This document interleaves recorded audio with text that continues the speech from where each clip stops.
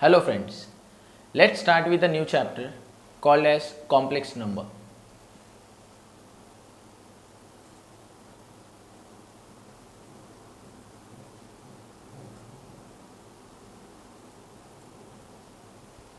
अब हम देखते हैं कि एग्जैक्टली कॉम्प्लेक्स नंबर होता क्या है।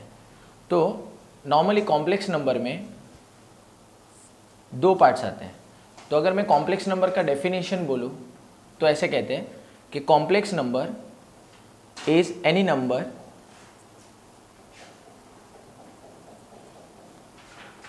ऑफ द फॉर्म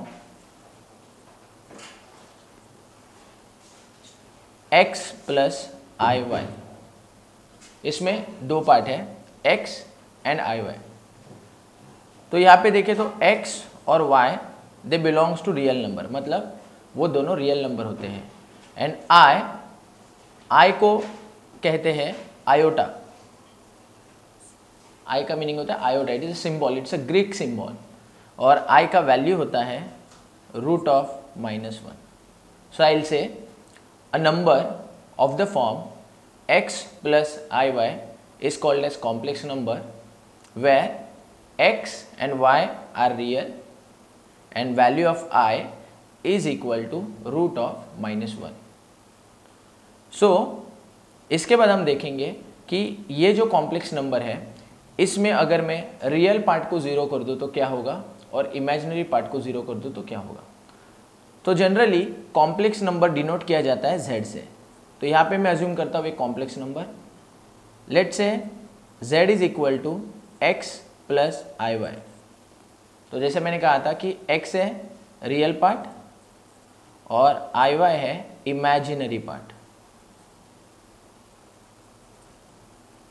तो अब हम क्या करेंगे कि मैं रियल पार्ट को ज़ीरो अज्यूम करता हूँ। So if x is equal to zero तो हमें क्या मिलेगा, हमें मिलेगा z equal to I Y. It means जो कॉम्प्लेक्स नंबर है उसमें ओनली इमेजिनरी पार्ट बचता है। सो ऐसे नंबर को हम कहते हैं प्योरली इमेजिनरी नंबर।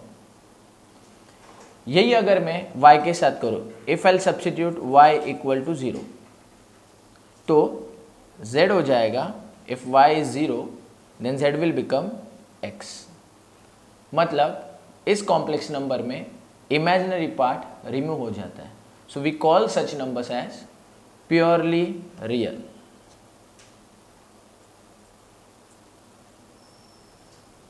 क्योंकि इसमें से इमेजिनरी पार्ट रिमूव हो गया।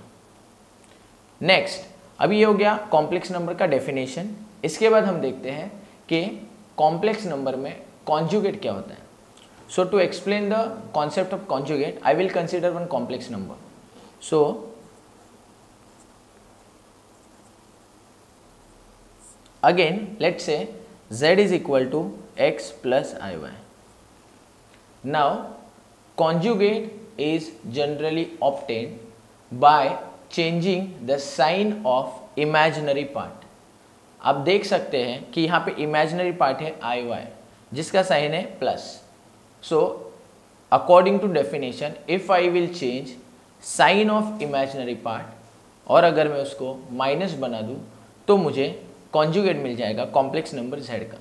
So it means conjugate is z equal to x minus I Y. You can observe here that I have changed the sign of I Y and I have made it negative, so it is called as conjugate. So let's take one example. Suppose z है 2 minus 3 है और अगर मुझे किसी ने पूछा कि what is conjugate of 2 minus 3 है तो मैं उसको लिखूंगा 2 plus 3 है। It means what I am doing, I am just changing the sign of imaginary part. तो जैसे हमने देखा था कि कॉम्प्लेक्स नंबर z से रिप्रेजेंट होता है, similarly conjugate is represented by z बार। सो मैं कहूँगा z bar is equal to 2 plus 3i।